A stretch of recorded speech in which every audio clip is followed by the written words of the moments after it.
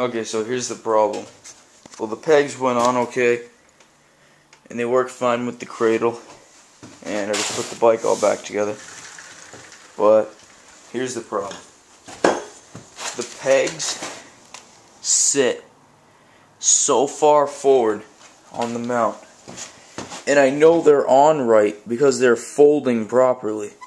Like, when the bike falls, they fold up, and I know they're on right.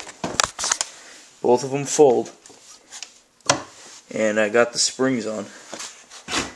Well, this one's really tight too because of the paint. I had to actually take some paint off to get it to fit in the mount on both of them. But yeah, so basically, when your foot's on it, it's on, so when you stand, you're only using this much of the peg because it's so tilted. So, yeah.